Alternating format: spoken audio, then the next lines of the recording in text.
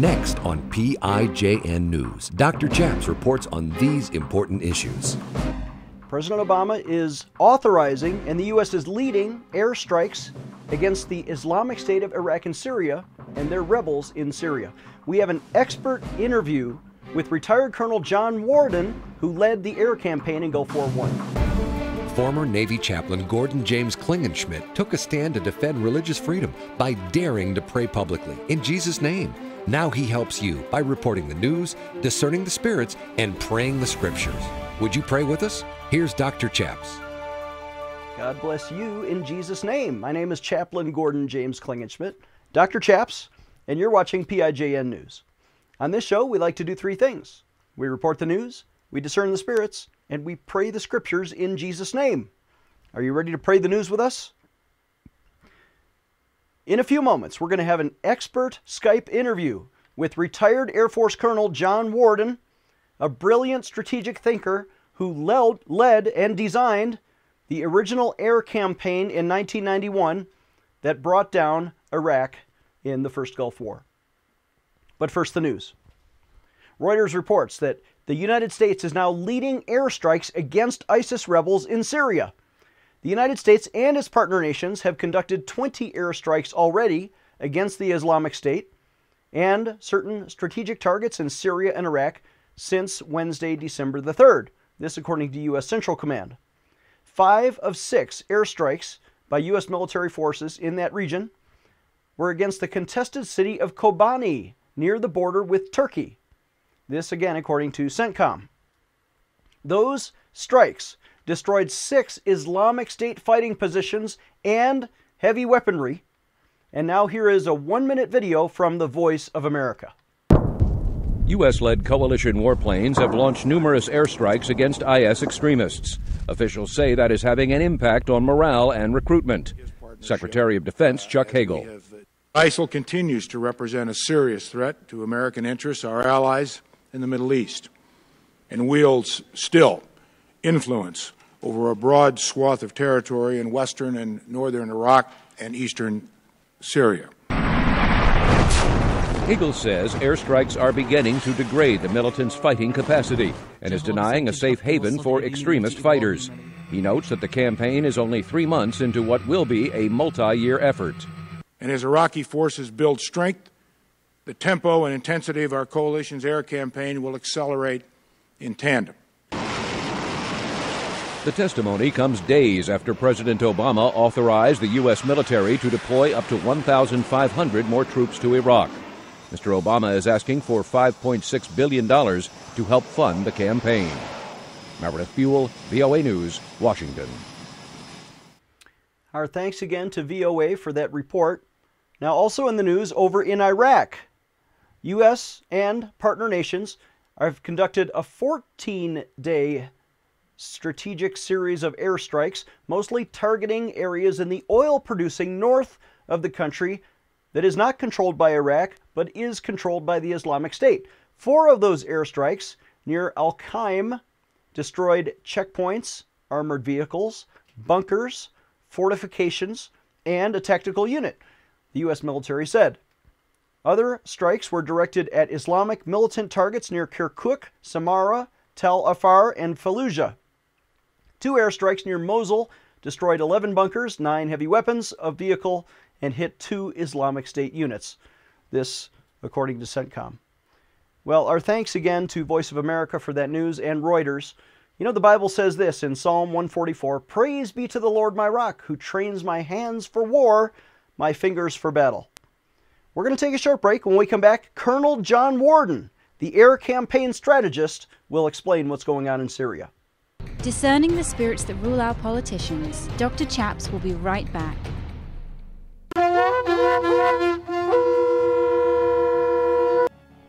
Let's take a stand with Israel today. Would you sign a petition with me? Visit our website, prayinjesusname.org. Again, that's prayinjesusname.org. And sign a petition to defend Israel, who is America's closest ally, certainly in the Middle East, if not in the entire world.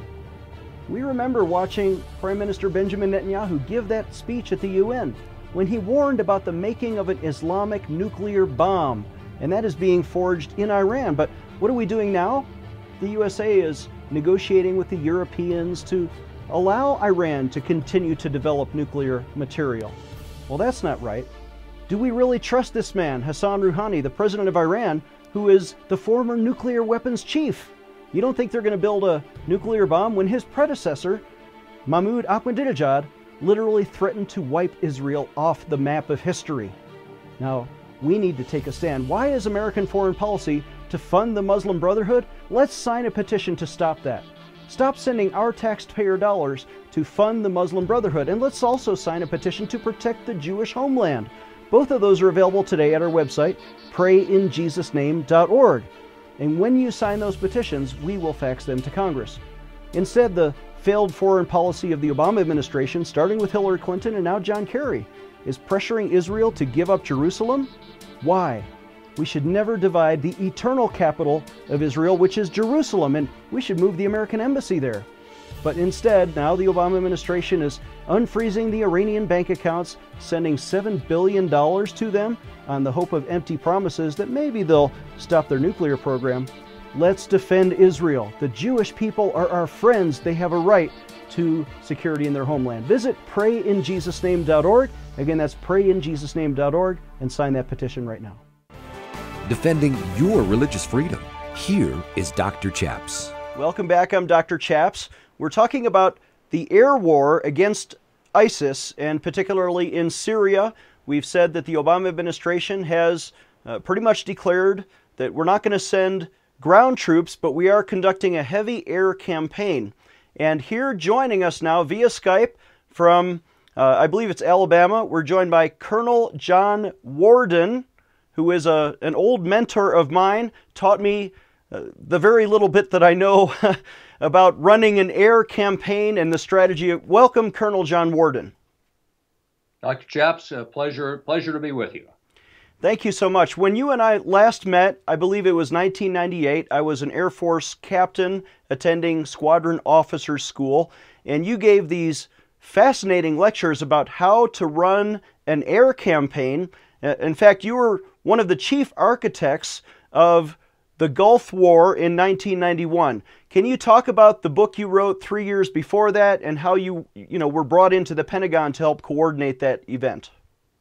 Well, the book that I had written several years before the first Gulf War was called The Air Campaign, and what I had tried to do in that book was to put together the high-level ideas of the best way to use American air power, because it was clear that we were not using it very well, had not used it very effectively in Vietnam, etc. So I happened to be on the air staff, the headquarters of the Air Force in 1990, when the Iraqis invaded Kuwait, and had a group of people that had given a lot of thought to the whole business of air warfare. And when the Iraqis invaded, we said, hey, we have a solution to this. Let's put it together. We did, and were able to present it to General Schwarzkopf, who said, great, let's do it. And kind of the rest is history.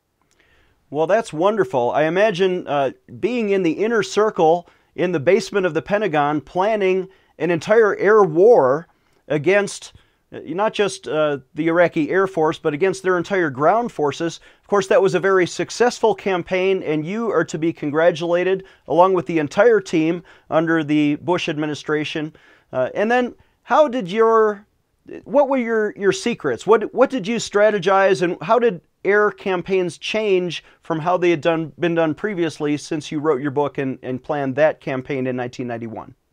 Well, to some extent, I think that probably the most important thing is that this was not a campaign that was planned against either the Iraqi Air Force or the Iraqi military, but rather it was a campaign planned against Iraq, with the idea to have an impact on Iraq such that we would accomplish all of our political objectives. And to that extent, that attacking the Iraqi army, the Iraqi Air Force, was merely a minor means to an end. The real big thing was to attack Iraq as a strategic system, and I think that's what really paid off, and that was the huge difference between what we had done in Vietnam and what we were able to do in the first Gulf War. So it was not just our military going up against their military, but you developed this theory, the 5 rings of power, or can you explain how, the military is only the 4th one. What are the top 3, I guess, targets when you go into an air campaign? Well, what we had done in the couple years prior to the first Gulf War was developed a concept that allowed somebody to think through very clearly how you would go about targeting an opponent. And what we concluded was that there were 5 patterns of organization, 5 spheres of organization in any enemy, whether it's the Islamic State today or whether it was Iraq then. And at the center were the leadership elements. At that time, it was Hussein. Then there were a variety of what we think of as processes, things like electrical generation, petroleum production, etc. Then there's some infrastructure like bridges. Then there are some population, demographic groups. And then at the outside is the 5th ring, which is the military ring. And when you think about it that way, you realize that the 5th ring is really only a shield or a sphere. It's not the essence of the opponent that you are dealing with. That's right. And, as a political science major from the Air Force Academy, we both went to the Air Force Academy. They taught us that war is just politics by other means. And so when you're negotiating with somebody, as we were at that time with Saddam Hussein and all the UN, peace efforts had failed, war becomes an extension of politics by a different means of negotiating, I suppose. Yes, I think that that's entirely true. So one of the major things that we had to do and to think through was to kind of come up with what would make sense for the objectives of the United States to be in this particular operation. And so we had some ideas that were not the utter defeat and destruction of Iraq. In fact, that wasn't even particularly desirable, but a very specific idea of what we wanted Iraq to look like at the end of the war. And then we crafted the air campaign in order to create those conditions to the maximum extent possible. Now, for the past 15 years, you've been out, you're a civilian leadership counselor and motivational speaker, and maybe you can give your own personal opinion now to how the first Gulf War ended. Did we make a mistake by not finishing the job and taking out Saddam Hussein, and then we had to go back again, I guess, 10 or 15 years later and do it a second time? Were you in those discussions? Well, I was in some of those discussions. I certainly wasn't in the White House when the final decision was made. But I think there's that sort of the phrasing of the question is interesting. We'd say, and then we had to go back 10 or 15 years later. What we really did is we went back 10 or 15 years later. Whether we had to go back is a completely different question. When we laid this thing out for General Schwarzkopf, who then subsequently to General Powell, then the chairman of the Joint Chiefs, and then he in turn briefed the president, et cetera. What our objective really was to reduce Iraq as a strategic power so that it simply wouldn't have the ability to do another invasion of Kuwait.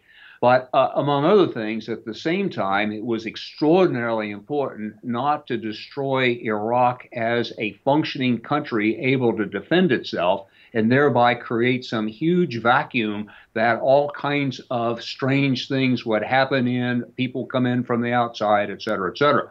So when we finished the Gulf War, that in my view, that Iraq was exactly where we wanted Iraq. It was no longer a problem. And we were able to manage the minor nuisance that existed at the time through air patrols and some other things like that were pretty inexpensive. So I was satisfied with the end of the first Gulf War, and in fact had very specifically had a conversation with then Secretary of Defense Cheney, saying, look, as we conclude this war, the last thing in the world we want to do is occupy any of Iraq. I said, it's just an impossible thing to do.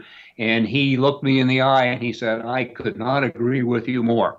He obviously changed his mind over the next few years. Well, that's a different chapter of history that, after 9/11 and Iraq. We're going to take a short break, and when I come back, I'm going to ask Colonel John Warden specifically about Syria and the air campaign that the Obama administration is waging against ISIS. We'll be right back after this short commercial break. Making your voice heard in our nation's capital. Dr. Chaps will be right back.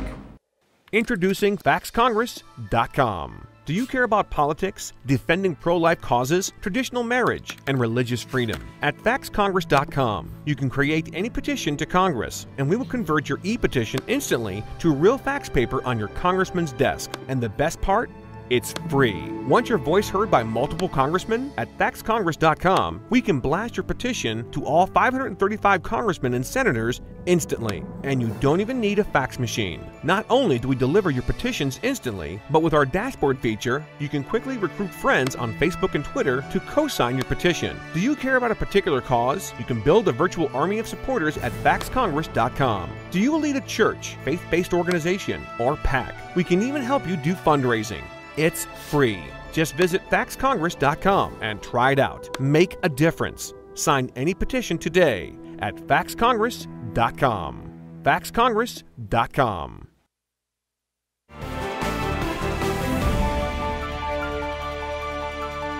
Welcome back. I'm Dr. Chaps. I'm joined again by my new friend, actually an old friend from 1998, Colonel John Warden, one of the most strategic military thinkers in America, was the primary architect, actually wrote the book that helped us design and fight the air campaign during the first Gulf War in 1991.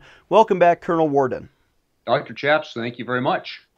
So since that time, sir, you were Commandant of the Air Command and Staff College, and you worked in the Air Force for many years, had a great successful career there.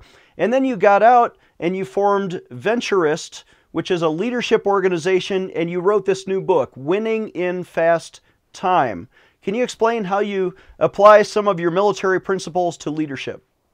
Well, what became very clear fairly quickly after we started working in the civilian world was that strategy is really strategy. So the principles of strategy that apply in wartime are precisely the same principles as apply for a business enterprise. The tactics are dramatically different, but the strategy formulation is virtually identical. So what we found was that we could take the ideas that we had begun to put together and had used with some success in the first Gulf War, and then help companies ranging from very large, like a Texas Instruments, down to literal garage startups, to help them develop a strategy which would get them to positions of higher profitability or whatever it was that they were trying to achieve. And that's really is the essence of the book, Winning in Fast Time, is an explanation of the ideas, the principles of strategy that will allow anybody, a company, for that matter, an individual, to simply do things that make a heck of a lot more sense and pay off more than other things might. And your first book, The Air Campaign, was a military book translated into 7 or more languages, talked about specifically how to win wars. And then your new book, Winning in Fast Time, is an application of some of those strategic principles to the business world. So are you available as a business consultant to come in and fix people's corporations? Yes, and that, in fact, that's our primary business, is going to companies, teaching them the concepts of strategy, and then helping them actually to develop a strategy that's relevant for their own purposes. So if, for example, the Obama administration were to call you up next week and say, hey, we have this business, but it happens to be in Syria, and we're waging an air campaign. We hear you have some expertise in this. What would be your first thought, and how would you begin to frame the question of how to advise the president on current policy in Syria? Well, if I were actually given that opportunity, and if I found that people genuinely wanted to listen, what I would propose is that we really started from the beginning. Say, what are our real objectives in dealing with the Islamic State, and secondarily with Syria, perhaps? Then what are the centers of gravity? What are the key things that would need to be attacked? Then very, very importantly, the third question is how much time do we have to be successful, which really is the strategic question about time. And then the fourth question is, once we are successful, or if we're not being successful, how are we going to get out? So those four ideas are things that need to be put together very, very carefully. And unfortunately, I'm not aware that any of them have been put together so far by the administration. Well, there was a big political debate in 2008. I think President Obama was then a candidate running against John McCain, who said, I want to be in Iraq for 100 years. President Obama campaigned, I want to get out of Iraq immediately. And, you know, he won and he kept that promise. For the most part, we have pulled out of Iraq except in an advisory role. And now you see the strategic consequences of that policy decision is that Iraq has collapsed. And you see the Islamic State, ISIS, has now risen to power. Should we be considering them as a bunch of rebels, or are they actually a government now? I believe that the Islamic State is probably one of the most powerful and one of the most dangerous groups to arise in a very long time, certainly a very long time in the Middle East. It's a very competent group of people. They know exactly what it is that they're after, and they seem to be pretty good about organizing themselves and conducting their operations in the face of what would appear to be pretty substantial odds. So the last thing in the world we want to do is not to take these people seriously and not deal with them as a really, really significant threat. Well, the challenges on the ground there are that, you know, these people are ideologues. They're deeply motivated by religion, and Muslim extremism is not just Al-Qaeda, but now it's coalescing in this government over there. The president has said he doesn't want to send ground troops. So what is left? What can be done with an air campaign? Is it even possible to win the hearts and minds of the people? So that's a great question, because I think what the real answer here is that you have got to divide the problem into two parts. If you take the hearts and minds part of the thing, that basically, when you get right down to it, is something with which you have enormous familiarity, and that's the concept of religion. We are dealing with a religious situation that has not changed substantially in over 1,300 years. And the probability that we're going to change it significantly in the next 5 years or 10 or 50 or 100 is, I think, close to zero. So what that does then is it says, well, is there anything we can do? And the answer is there certainly is. And the thing that we can do is to destroy the Islamic State as a functioning organization. It doesn't mean that the people are going to change their views on the world or anything else, but that would be nice, but it's good enough for a while at any rate if we can break this Islamic State before it begins to coalesce and to bring in other similar groups from around the area, and all of a sudden we're not dealing with just the Islamic State, but we're dealing with something now that covers not just Syria and Iraq, but also maybe Saudi Arabia, maybe into Turkey, maybe into Lebanon, maybe on the borders of Israel. The time to break this organization is right now. And in fact, that can be done pretty effectively from the air, but it can't be done effectively in the way that we've been conducting the air operation so far. Fantastic. Last question, sir, and we're almost out of time here, but can you talk strategically about the relationships with those other countries that you mentioned? I know now the Obama administration has brought in allies, including Saudi Arabia and Jordan. Of course, Israel is always an ally, but I don't know how deeply they want to be involved in fighting against Syria. And then there's Turkey on the north. Can we, and are we properly leveraging those relationships in this air campaign? I don't think so. And in reality, probably the ally or the state that can really do the most is the Assad government in Syria, which we have taken a sort of an opposite position with.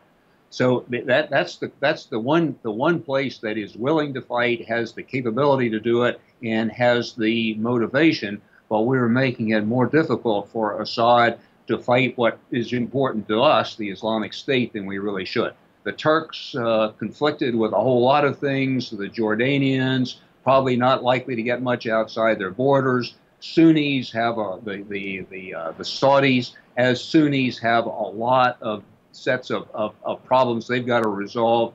The Iraqis in the south, the Shiites, they will fight when they are opposed. The Kurds, probably reasonably good allies, but to break the power of the state of the Islamic State is something that can probably best be done in the short term, and it needs to be done in the very short term by American air power, and that's where we can make our major contribution.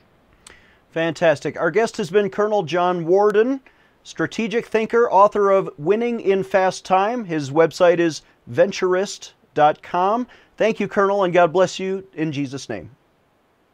Dr. Chaps, thank you very much. We'll be right back after this short break. This is PIJN News. Can I take a moment to ask you to donate today? There are such important battles that we're fighting and winning around the country to defend religious liberty. How much is the right to pray in Jesus' name worth to you? Well, to me, it was worth a 16-year career and $1 million pension, which I sacrificed to defend Jesus Christ. I'm asking you to call us today, toll-free at 866-OBEY-GOD, and make a donation. How much would you pay to defend religious liberty? Would you give $10 or $20 or $100? I bet there's some people who are watching who can even give $1,000 today just to help us stay on the air, to broadcast this into people's homes, to organize these petition drives, and especially we spend thousands of dollars organizing rallies around the country and petitioning legislators. Please call us today at 866-OBEY-GOD and give the best pledge that you can give to defend religious liberty and take a stand for Jesus Christ. We can't do it without you. Please donate today.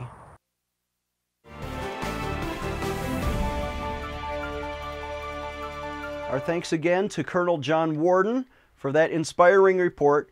We need you to donate today. If you can, please visit prayinjesusname.org or call us toll-free at 866-OBEY-GOD. The Bible says this in Proverbs chapter 19, "Whoever is generous to the poor lends to the Lord, and he will repay him for his deed." If you are generous to our ministry, the Lord will repay you, I promise. Please visit prayinjesusname.org. God bless you, and we'll see you next time.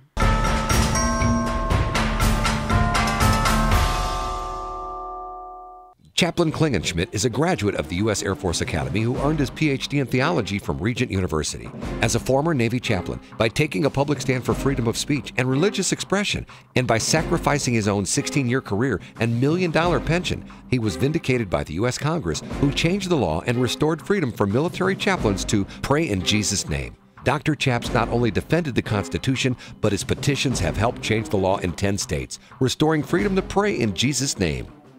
Dr. Chaps needs your financial support to stay on the air. Would you please send your best donation today? Please visit prayinjesusname.org to donate online. Or you can mail a check to Pray in Jesus' Name Ministries, Post Office Box 77077, Colorado Springs, Colorado 80970. You can also call us toll-free right now at 866-OBEY-GOD. That's 866-OBEY-GOD. Please sign up for our free emails at prayinjesusname.org. Again, that's prayinjesusname.org.